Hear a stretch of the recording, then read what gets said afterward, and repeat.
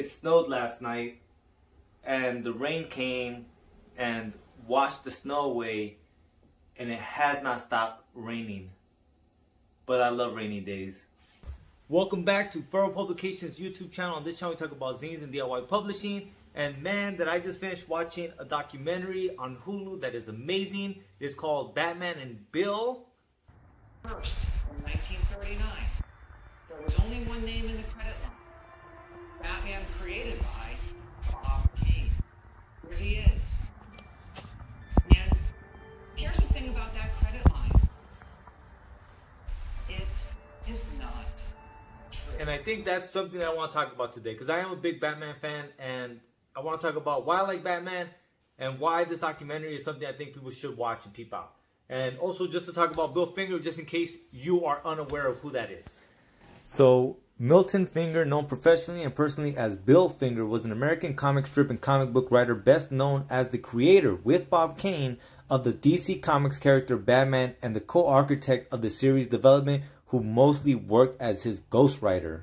And that's the simplistic way of talking about who Bill Finger was, or who Bill Finger is, or the legacy of Bill Finger. But the reality is that Bill Finger and the Finger family is the story of a family that was pushed out by a whole industry. And the whole industry knew and understood and recognized secretly amongst themselves that Bill Finger was one of the co-creators to Batman and the whole Batman universe. Yet the whole industry, based upon money, did nothing for them. Same thing like Siegel and Schuster with the Superman saga, and same thing with Jack Kirby and the whole Marvel universe. Steve Ditko's another creator that comes to mind with this.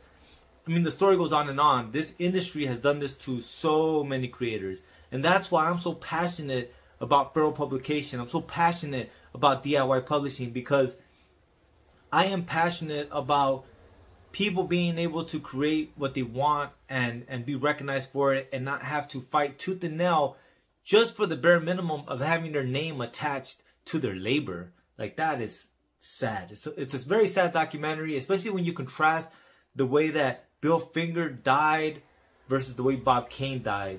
The way you change and you look at the way someone like Jack Kirby died and is remembered versus the way Stan Lee died and is remembered. And honestly, like, you should just watch the documentary. It's really good. So here we go, you guys.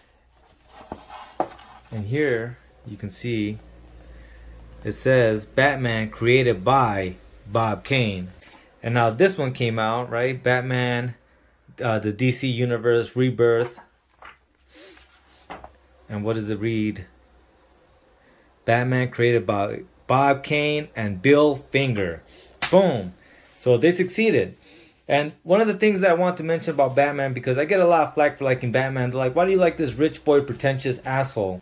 My understanding of Batman and the Batman mythos is a man who basically, through his discipline, through his passion, and through his perseverance, you know, he bests the gods, right? That's why in the DC comic lore, Batman bests Superman and is probably the most dangerous man in the DC universe.